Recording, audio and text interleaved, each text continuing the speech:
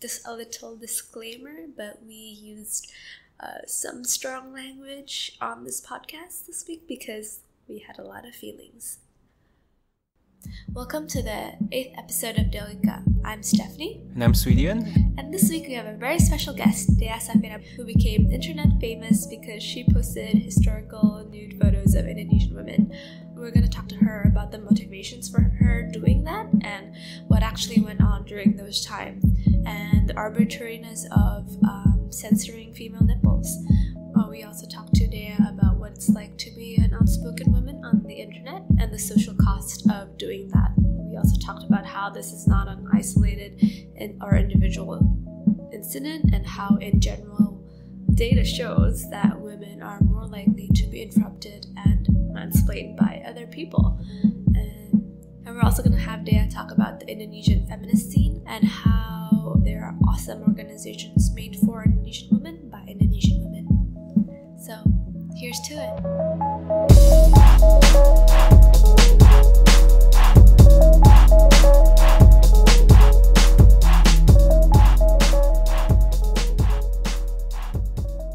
So, I actually met Dea a few months ago. No, not really. Yeah, I did. 2 weeks ago. No. That's the first time we actually met. But First time. Okay. But I actually, you've seen me. Yeah, like so. We were in Tubuhku Otoritasku, and then you gave a talk on the fact that you were banned on Facebook because you posted nude pictures of women in Indonesia. And historical nude women, and I was telling my friend how. I really want to talk to her because she sounds super awesome, and I was like too shy, and then you escaped. And then we met in person in real life a few days ago. Yeah, so we were in Komnas Perempuan and we are part of Jakarta Feminist Discussion Group, and then I just joined, so I can't really say I'm a part of it. I think I was the one accepting her. And so we met a while ago when we were talking about RUU Anti Kekerasan Perempuan, so the new law like people are trying to draft on violence against women. So yeah, and we wanted to have her here today to talk about her experiences being a feminist in Indonesia and just share with us some of her experiences. Yeah, that's super cool. Yeah. Okay. Yeah. So, what do you want to know? So yeah, could you tell us a little bit about what happened leading up to the Facebook thing? Yeah, from your perspective. Yeah, from your perspective. Actually, I was just responding to the censorship that the KPI did, but they said it wasn't the KPI. The KPI just did what they were told to do. Yeah. So I was just responding. Oh yeah, we actually talked about it in our second episode. So the KPI decided to blur out They blurred out cleavage yeah, and thighs of the Miss Indonesia beauty pageants. Yeah, and then this reason was it's sort of it's not Indonesian to be nude or show body parts, and you were like, no. Skin. I know. So you dug up pictures of women in Indonesian history. Yeah, actually, it's just not me posting that. If you go to Facebook groups that, let's just say one of the name of the Facebook group was Indonesia Tempo Dulu. Mm-hmm. They have a lot of pictures about Indonesian women that were topless, and nothing happened. No one was upset. Yeah, everyone was cool with it. Like, okay, it was the right space to bring that up because it was Indonesia Tempo Dulu, which means it was historical. It was historical, but then what I did was to respond to the censorship. So the posting was, where did you find the photos from Indonesia Tempo Dulu? I just Googled it. Yeah? It's just like Indonesian women pictures of history. It's just it's not that hard to find them. It's not that hard to find. It's everywhere. What did you caption it? I captioned it. Okay, this is the real. Indonesian. That's where the crux of this is the real history. This is how women used to dress, and it was normal at that time. No one felt the need to sexualize them. Yeah. No one felt offended by seeing boobs everywhere. Yeah. So. And then that's when everybody's like, "Whoa!" Whoa! And I had like almost 3,000 shares. Oh, really? Yeah, 3,000 shares in just less than 24 hours. But then, in 24 hours, my Facebook got banned. Wow, that was quick. It was quick. That's super quick. Did they give a reason why it was banned? It's nudity. It shows boobs. Well, the thing is, nipples are not allowed. Yeah. Women nipples are not allowed. Boobs are, the shape of the boob is allowed. The shape of the boob is allowed. But not nipples. Not nipples. Hashtag Not feed the female nipple. nipples. Not female nipples. Because there's a lot of male nipples out there. Yeah, there are a lot of male nipples, and I think that's very strange. Actually, did you know in the early 1900s, the male nipple was also considered Sexual? in the West, like sexual and impolite to show in public. And then at some point, the men was, wanted to be at the beach topless, and it was considered not normal. It was considered like also profane, and it was also, I think this was in England under profanity laws. Probably during Victorian era. Victorian era. So the men started campaigning to do their Free the version nipple. of the free the nipple. Oh, I didn't know then, that. Yeah, and then they got because such a huge number of men showed up in droves, topless. It was finally everyone was like, okay, fine, male nipples are fine. So it used to be that males also had to cover up, but then they decided to fight censorship laws and then got the freedom. So the idea that you had to sexualize female nipples is also, as everything is, it's something that goes through a cultural process, right? What guys think as something that's standard and normal is not the case. It's like, it's only a few hundred years old. Yeah. Mm-hmm. Now, I'm also curious, okay, so your account was banned, and then there was this, I would say, international sort of reaction to it. Yeah. And then I guess it got reinstated again. Yes. How long did that take? It was almost a week. A week? Because they keep activating and then they keep banning again. And Are they you keep serious? activating. Yes! Until I got in touch with someone from inside. Yeah. Ah, okay. I can't go on to the details, but then, okay, fine, I agree to not post things? not post things, just not post anything nipple related. Okay. So. I see. Okay. So did they ever ask you personally in Facebook? Not personally. So you think what happened is a lot of people reported you, and because a lot of people reported you, you were automatically banned, and then you were reopened, and people did that again? Yes. Did you ever delete the post in the end? I finally deleted it. Oh, and that ended the drama. Yeah. Patriarchy wins!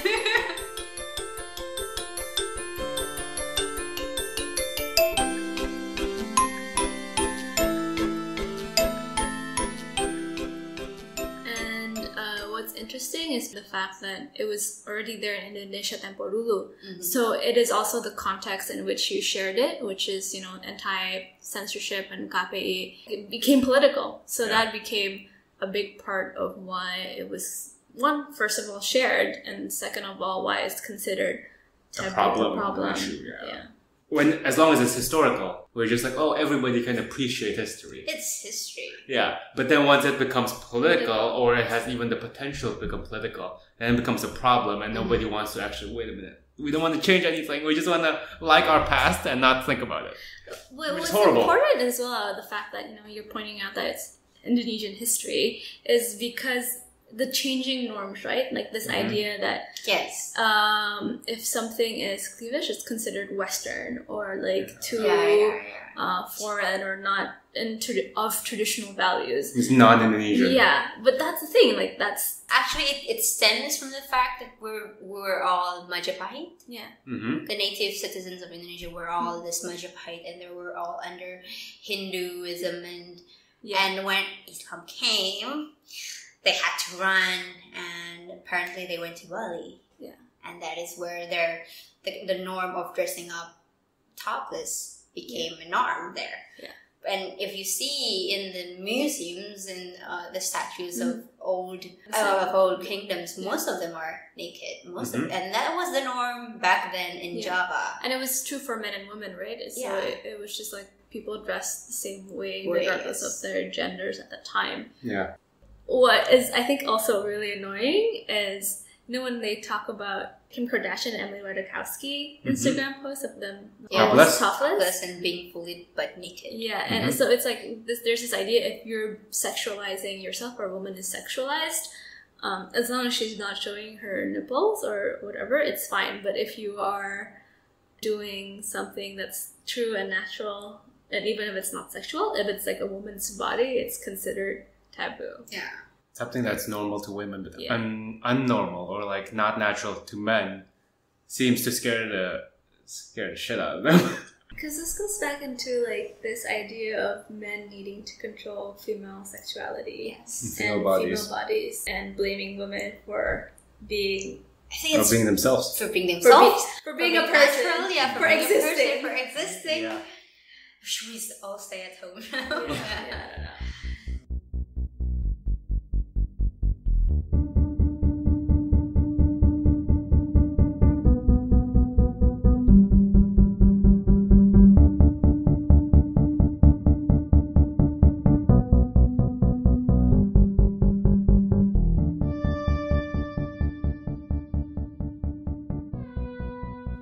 Now that that whole Facebook thing has happened, what are your thoughts about that experience as somebody who went through it?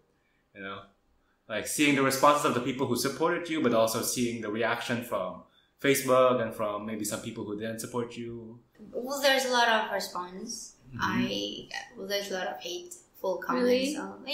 But you go through it, and I did go through a phase. Oh, am I doing this wrong? And no, there's nothing wrong about it. And there's always people gonna hate you for that. There's always people but it's how we approach them. It's how we teach them about not being ignorant. And it's actually fun to see the response. How did the people in your life My parents actually were parents. like crazy. What did they You've say? got to Stop. you don't speak up. Don't try to be vocal. Like, they were telling me not to. And I explained to them, no, I was educating the public. And it has nothing to do with me. I think a lot of vocal women can really relate to that idea. Like, it's very hard to speak up. It's you have to, at least in my experience, when I'm trying to speak up, I am always way more prepared and way more thoughtful and Then your male counterparts. And somehow like I have to have that justification ready, and I have to have thought out what I'm going to say. Like, I'm very grateful for the fact that I have had a very good education. Otherwise, I feel like I would have been a lot less comfortable. And I think there are a lot of women who have a lot of their own experiences but are just more hesitant to say and share that experience because they don't want to be considered loud or bossy or contrary to the ideal of what is female, right? And it's really sad because all women should have their voices heard, not just the more outspoken and don't give a fuck kind of people. Yeah, you're right.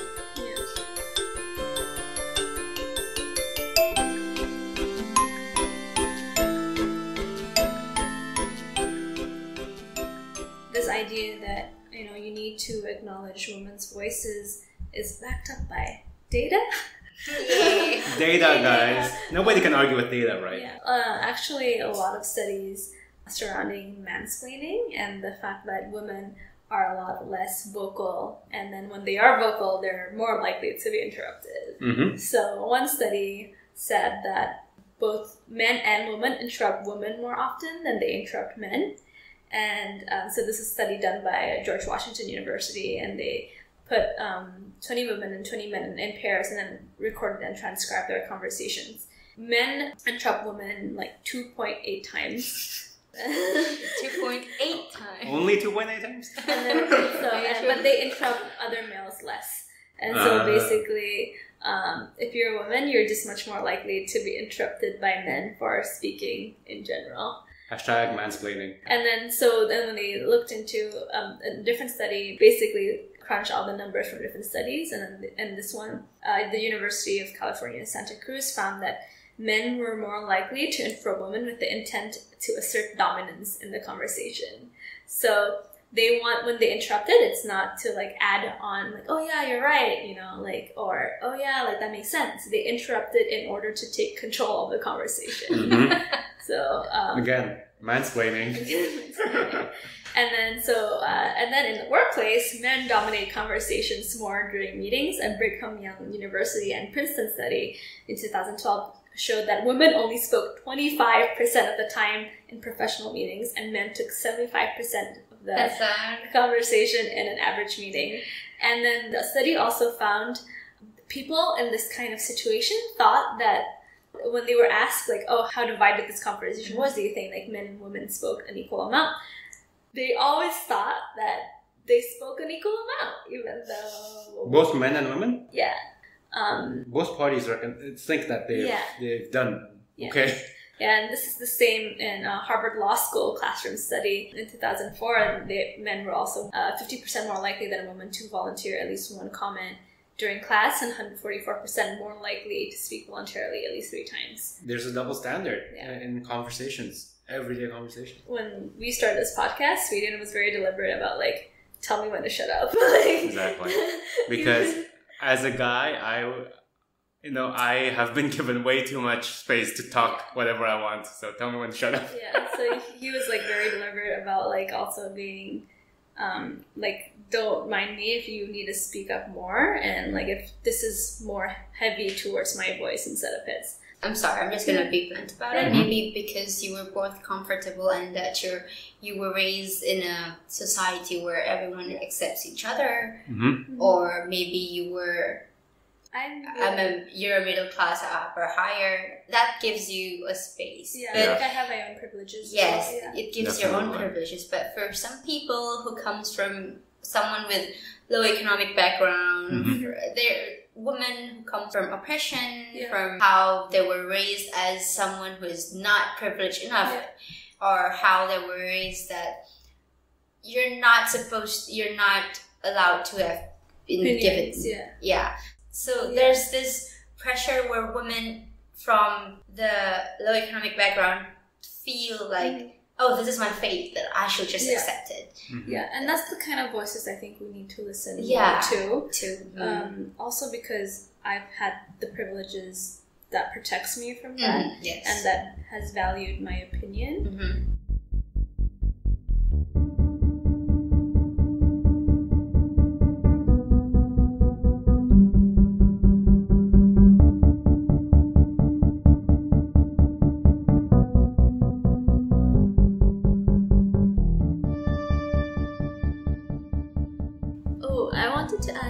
To talk about the feminists in Indonesian landscape for just a little bit. Like, so what are the different organizations that are around? Like, what are their resources for women who want, access to different kinds of groups and support?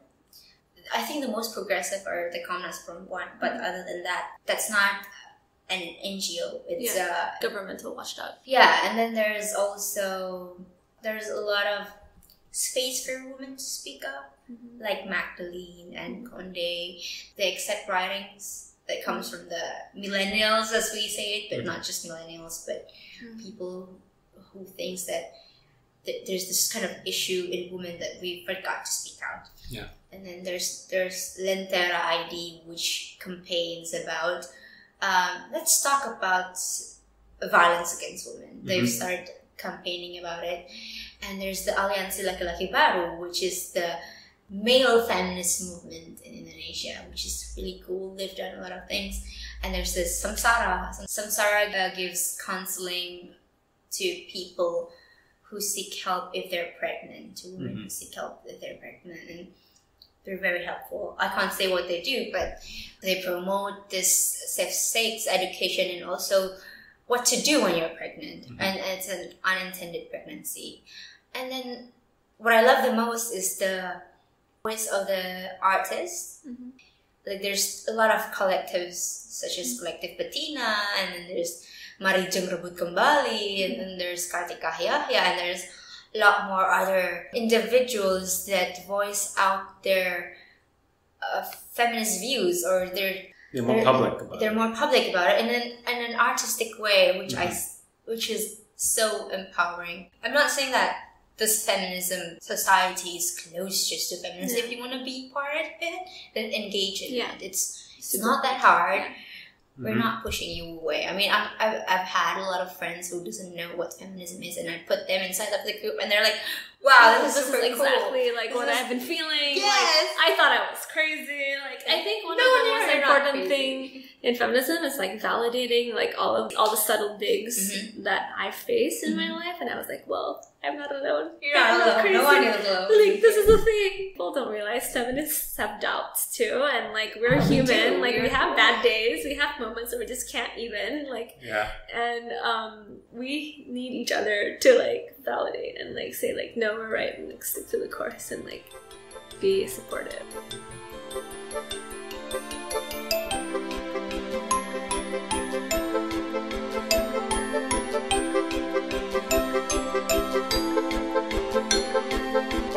It's good to have people who have the same kind of thoughts and the same kind of struggle we go through every day. Yeah.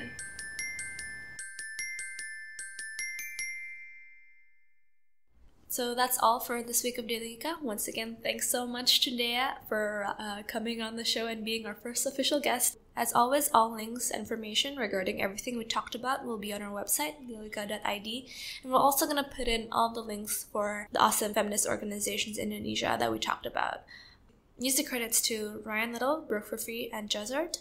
And if you haven't yet, please subscribe to us on Apple's podcast app or follow us on SoundCloud and like us on Facebook, Instagram. Also, we'd love to hear from you. If you have any topic suggestions, please message us on Facebook or email us at dialogikapodcast@gmail.com. Also, if you have any questions or burning desires or anything that we can maybe give you advice about, please send us that as well, because we'd love to hear from you. Thanks for listening.